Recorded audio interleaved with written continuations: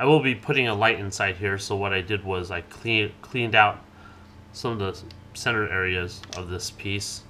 I cut this out and cut the bottom out.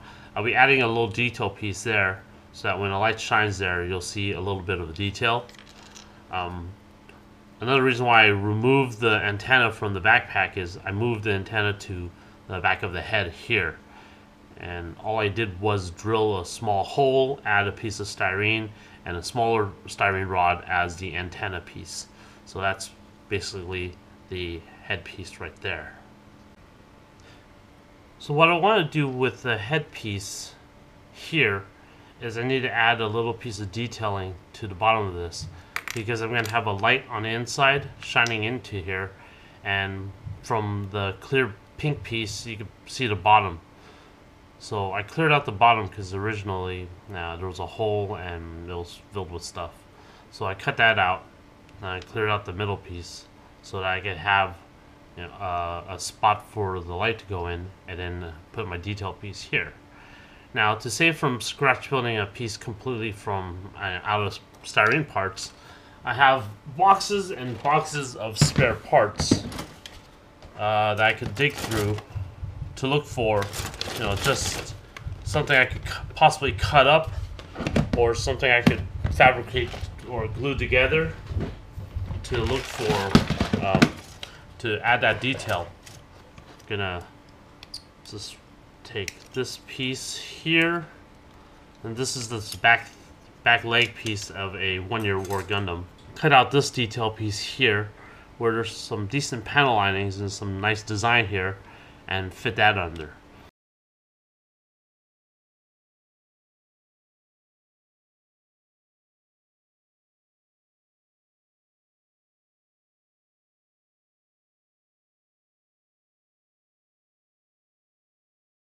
Glue this in place.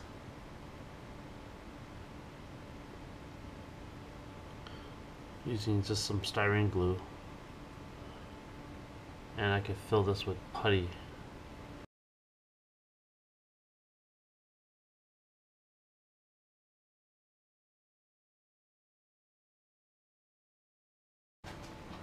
Over here I have some very thin styrene that I'm going to use to fill that little gap right there.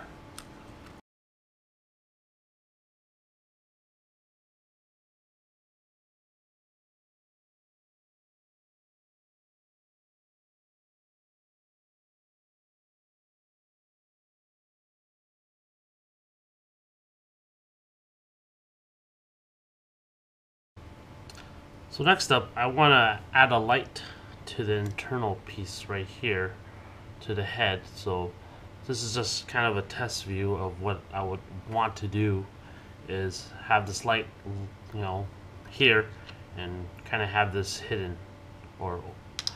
But my problem is there's not that much space inside the head for the battery and all the switches and whatnot. What I figured I want to do is I'm going to drill through this piece right here and have the light and wires come up from here. That way I can have the light just kind of sitting right here, and that should work fine. What I can also do is drill out a hole back here and sit the light down right here. That way I have this whole backspace to hide the wires. So once it's in here like so, you won't be able to see the wires. And I can have the wires hidden inside the chest piece, and also put a switch inside this chest piece area, because this is pretty much an open cavity. And because these LED leads are fairly thin, I'm going to get a particularly thin or fine drill bit to do this work. And that should be fairly fine enough.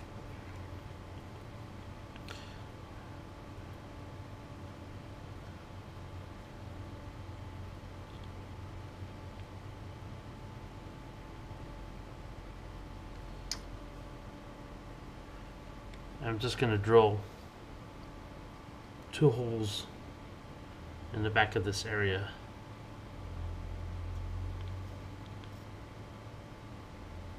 Side by side.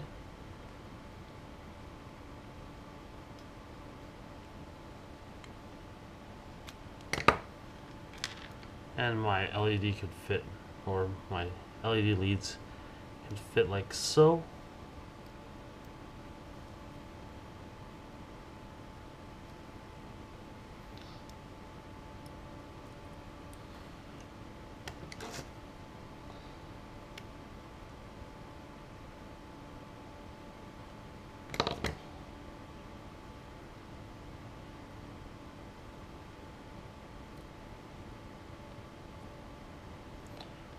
Run my battery for a test.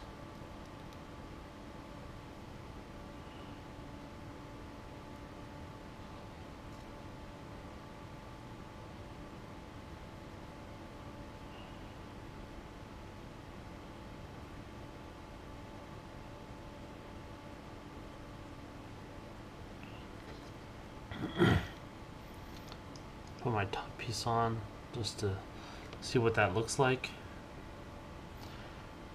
And what I might do is push the LED up a little bit so that I don't have a direct light focused on the clear pieces. Now this is pretty much trial and error, because every kit, when you add LEDs, is kind of a different beast. Each kit is designed differently, so there's no right way or wrong way to do this. There's just different ways to do this. So I have my LED pointed up now. I'll put my top piece together and do another test lighting.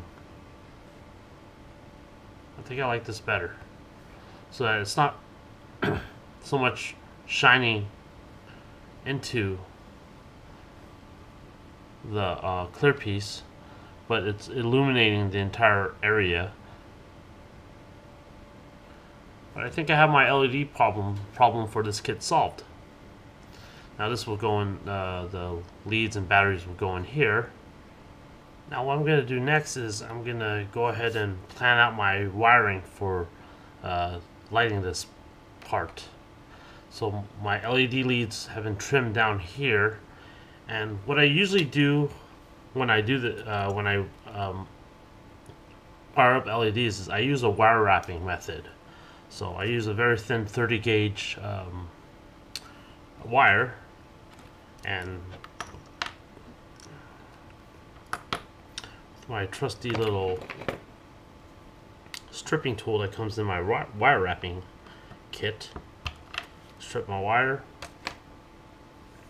I've drilled 2 small holes through the upper torso piece here, so I have 2 wires I could drop through here. And we're gonna trim this down so I don't need too much wire. Besides, this is just a test fitting anyways. So prepare all my wires. That will be my positive side. Should be my negative.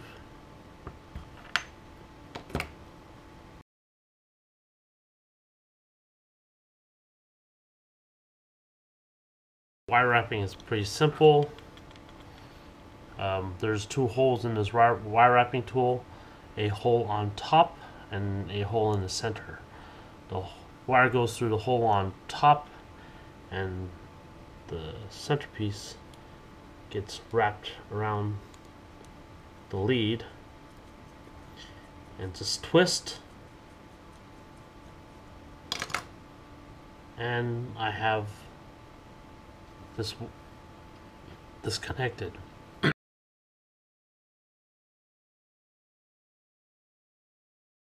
And there these are wrapped.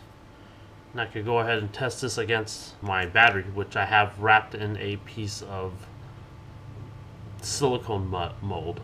So I have molding leftover silicone molds that I use to reuse in other silicone molds, or I'll cut them up and it's a perfect battery holder. So I could slip my leads, the positive here, and then negative here, and this holds on to my battery, or this holds the connection fairly decently. If I don't wiggle it around too much, it'll stay lit, like so. So now that I know that this works, I can go ahead and thread this down through here.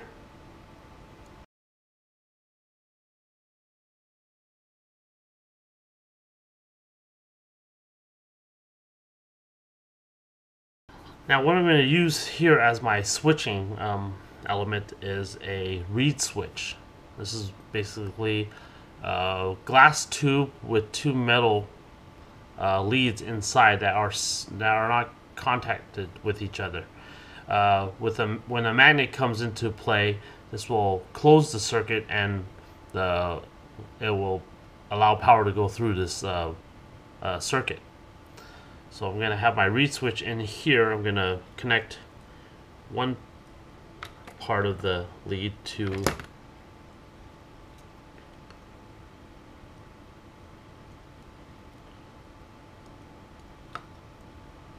I'm going to connect one part of my lead to the reed switch, like so.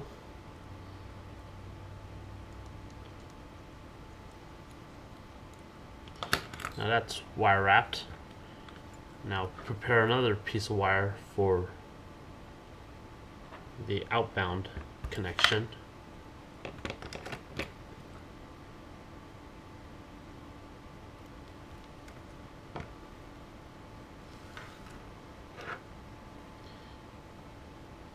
Now this is a very simple LED connection. There's a battery, there's a power source, there is a switch, and there is a light. It doesn't get any simpler than that. Well, it does. Power source and light. But a switch helps make things a little bit more turn off and on-y, I guess. So I have this going out.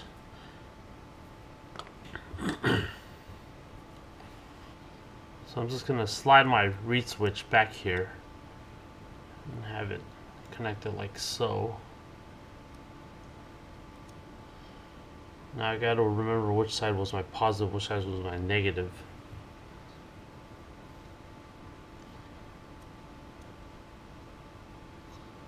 Which will be a simple test. Connect two ends to my power source and apply a magnet to the location, and it turns on. You can see, well,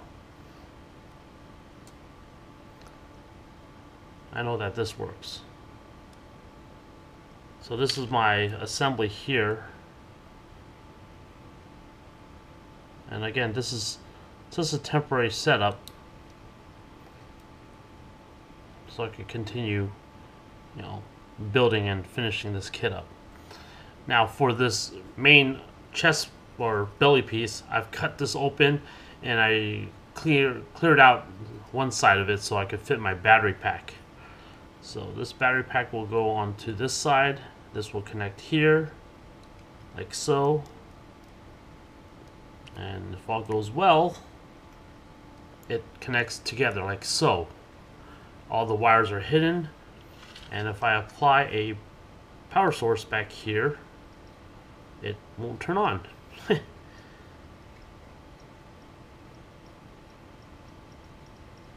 can hear it switching, so I'm guessing something happened that didn't connect the power source together. Yeah, it slipped out.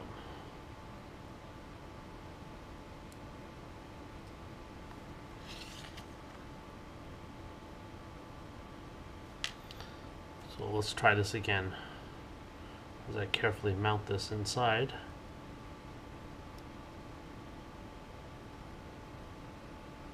Now apply my reed switch, and there we go. Or apply my magnet to the switch and it'll light it up. So what I can do is drill a hole into the backpack, and when I connect the backpack to his back piece, like so, it will turn on, it will activate his light. And there's a very simple way to light up the head of this kit. So I drilled a hole back here, and I accidentally cut off a piece of the peg. Hence he has a corresponding piece of metal rod sticking out of his back, and glued on a magnet there. So when I go to put this guy together, he lights up. And that's pretty much how my switch is going to work. Is like this. And you can see that it's all self-contained.